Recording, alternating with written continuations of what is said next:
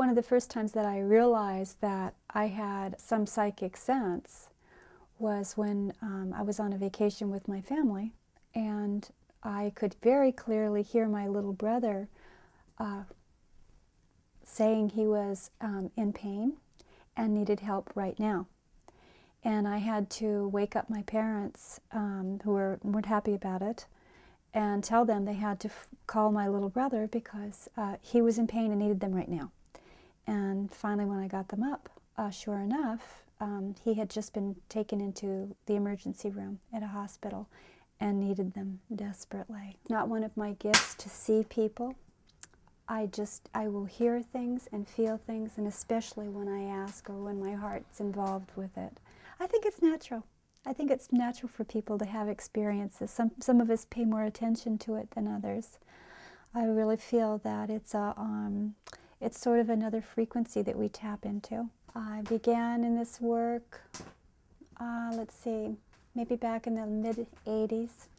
I was fascinated with psychic healing and began a course in New York with a fairly well-known psychic healer, Elizabeth Stratton, which I studied with her. One of the techniques that she helped us to work on to develop was mediumship. And then at one point my father was killed in Southern California. At that point I met a homicide detective for the first time in my life. And he helped me move through what it takes to go through a case. When I came back, we were still connected, and I emailed him and asked him if ever he had a case or any cases that he wanted to just give me just give me the simplest amount of information. Don't give me much, because I really wanted my sixth sense to be able to zero in very truthfully and pick up the information, send it back to him, and just get a sense of whether or not it would pan out. So we began to do that. He would email me back and forth occasionally certain pieces of information. Then along came one very important case.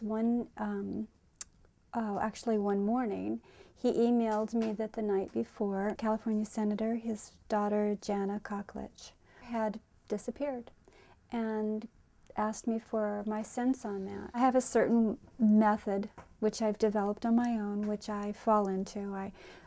When I see that I've been sent an email and I know it's a case, I wait until midnight at night. When it's quiet, I say a prayer, and I get very quiet inside, because I want to make sure that whatever comes through is pure, it's honest, and it just comes right through. And then I open up the case and I read it very quickly, and then I just start typing as fast as I can, whatever images come, whatever. My tendency is actually I find myself sort of, I go inside the person, so I basically see what they're seeing. I don't actually feel ever any pain or anything like that, but I can see where I'm going. I can usually see the people that are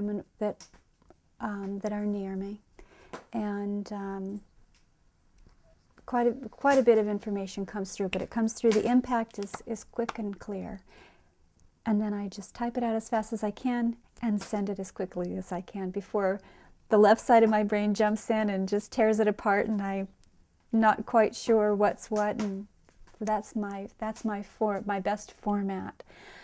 The interesting pieces that I sent him that actually did come true.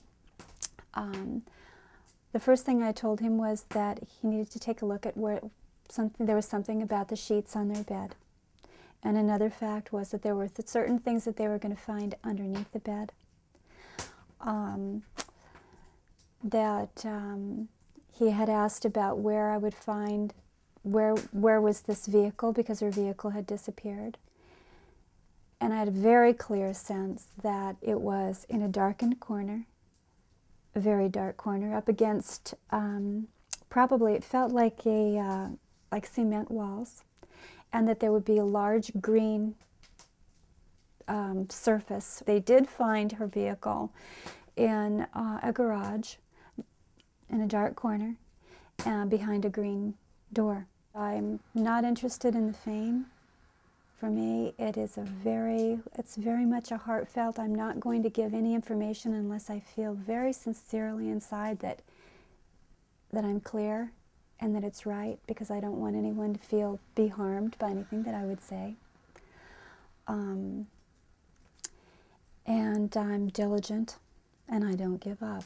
I would like to get together with the homicide detectives, prosecutors, families, and let's solve some cases.